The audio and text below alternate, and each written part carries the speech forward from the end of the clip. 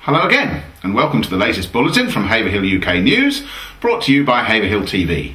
In the news for today, Tuesday, December the 11th, the Public Forum of Haverhill Safer Neighbourhood Team is requesting the traffic supremo who killed high street pedestrianisation hopes to come and explain himself to them.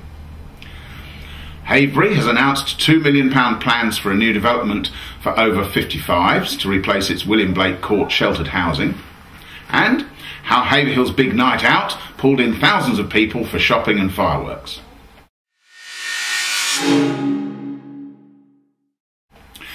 The Public Forum of Haverhill Safer Neighbourhood Team wants to deliver its fury at the ending of hopes for high street pedestrianisation direct to the man responsible.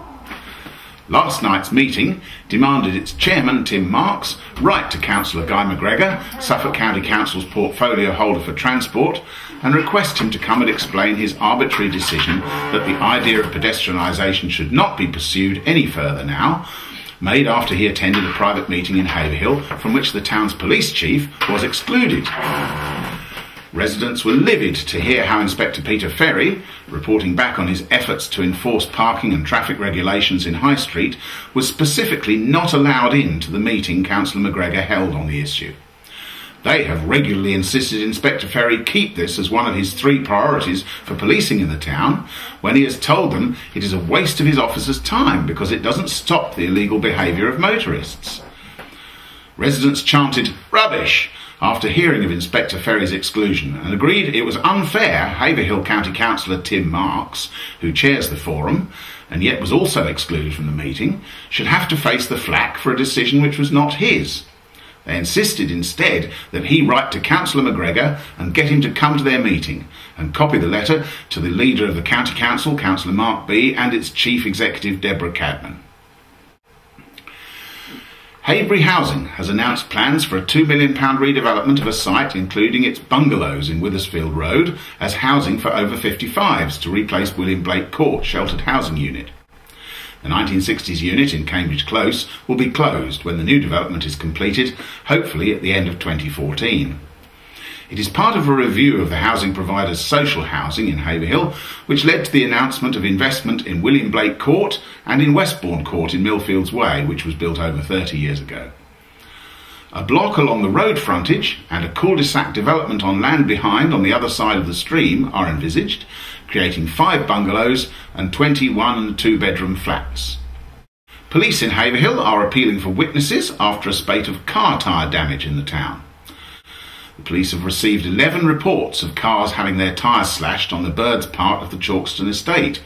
The incidents happened overnight on Saturday to Sunday in Gannet Close, Kingfisher Close, Woodcock Close, Turn Close and Eriswell Road.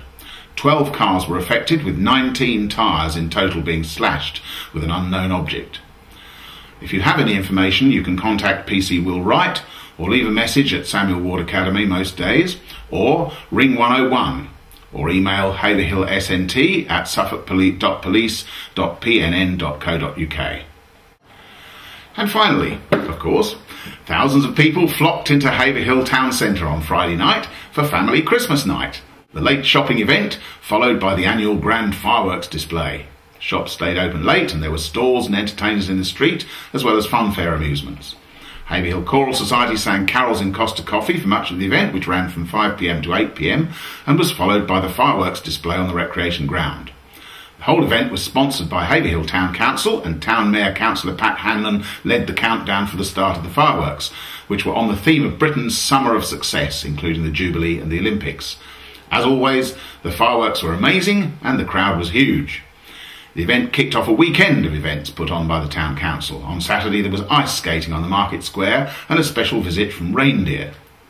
And if you haven't done so already, you can watch video footage of Friday night's activities on this website. That's all for today, but join us again on Friday. And meantime, go to www.haverhilluk.co.uk for daily updates.